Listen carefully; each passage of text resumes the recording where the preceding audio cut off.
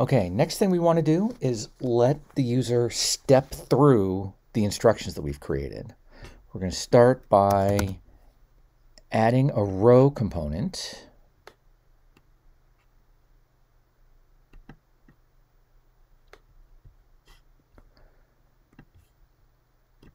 Step 1.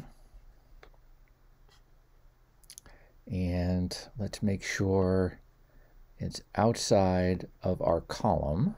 Step 1. Step 1. And then we're going to add a button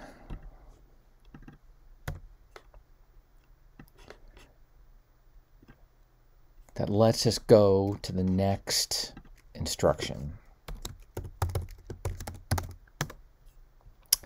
Okay, and let's not let the row fill up all of the screen. Okay.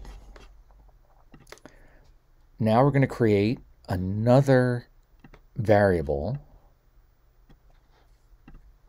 It's going to be an integer called index. And this index is going to keep track of what step we're on. So when we start up the program,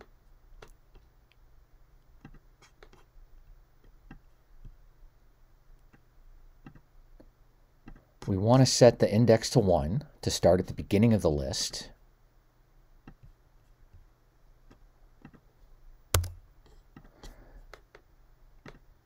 And now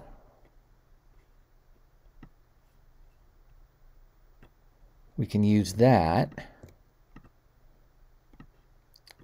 to keep track of what instruction we're supposed to be displaying.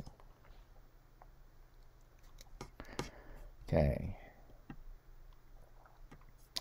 Now let's create an event handler for our next button.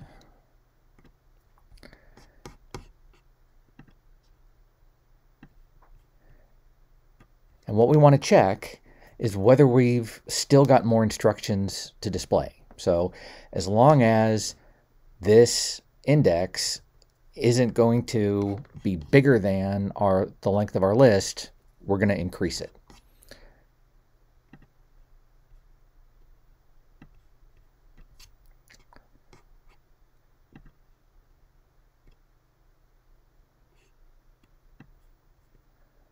So as long as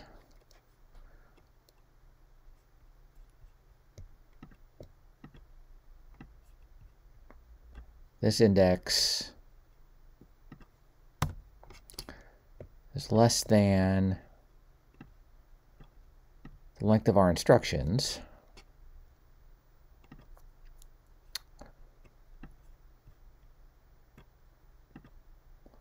we're going to change the index by 1, so we'll add 1 to it. And then we want to display the next instruction, change the button, add the text-to-speech.